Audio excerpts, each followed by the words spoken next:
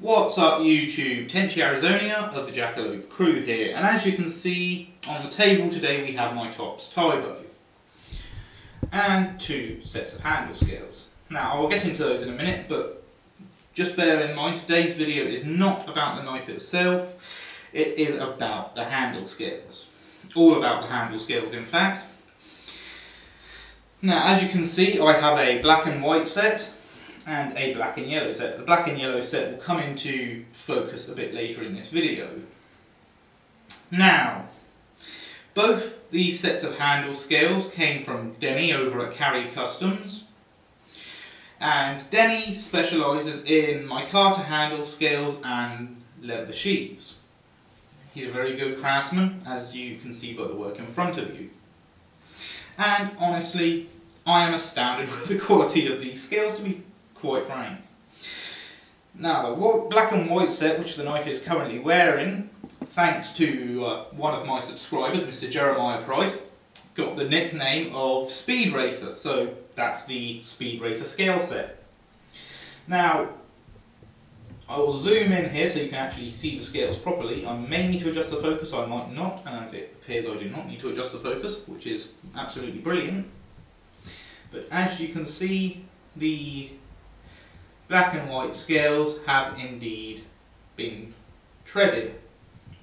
And the tread pattern is what Denny calls the wave tread, I believe. Denny, if you see this and I'm mistaken, just correct me in the comments below. It's no big deal. But this is the set that my knife is currently wearing, as they are a slightly thicker scale than the black and yellows. That's not the reason that the knife is currently wearing them though. The reason the knife is currently wearing them is because these scales here are part of a project that I'm missing a piece for, so those will have to wait. Now, back to these black and white Speed Racer scales. They aren't just black and white, contrary to what you may see on screen, because if I tilt the knife up, you will see that they have marvellous red liners. Now, for me that is amazing because I love red. There's a lot of things I have that have red in them, to be quite honest, and it's one of my main go-to colour schemes. Black and red, that is, not black, white and red. Now normally I wouldn't have got a black and white handle scale, but these ones really caught my eye. I didn't notice the red in the initial pictures that Denny sent me of them, so that was a pleasant little surprise once I saw them fitted and saw them in real life. So yeah, that's the black and white Speed Racer scales. As I said, they are a little bit thicker than the yellows due to the liner. Very comfortable. They have got a little cutout in them to keep the pommel of the Tibo exposed, which I like. And both sets of scales have that cutout, so yeah. Now as I said, I am going to talk about the black and yellow ones, which you can just about make out in the screen, which are right there.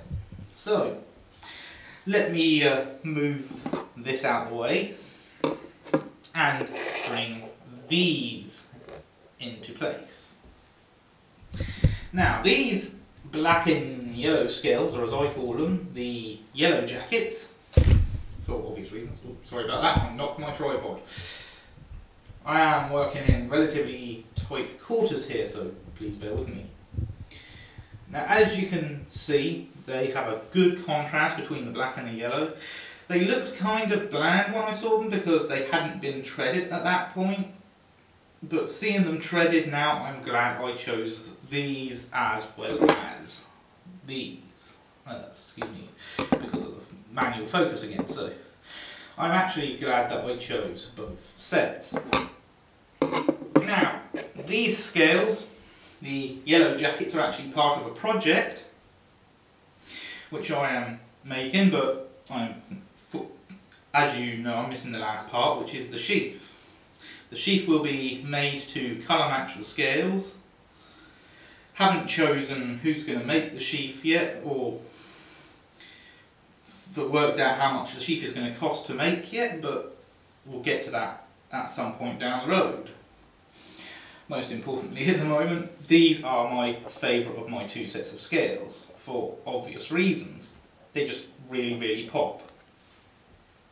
Now bear in mind I have got a halogen lamp on here providing the light for this video, because otherwise these scales do not pop as much, because I'm using a low energy bulb where I'm doing my recordings.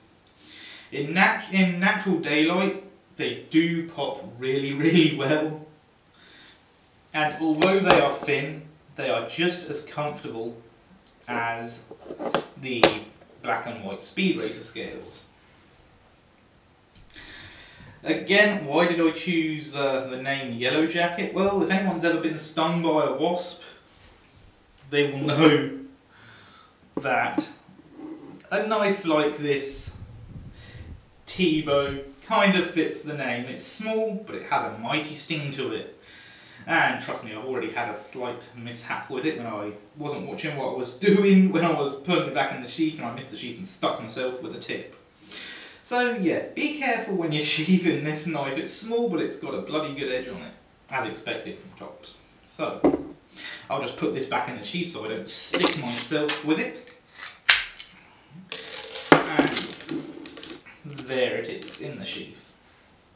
Obviously the sheath has a bead chain, as the Tibo is designed as a neck knife. I'll just zoom out again.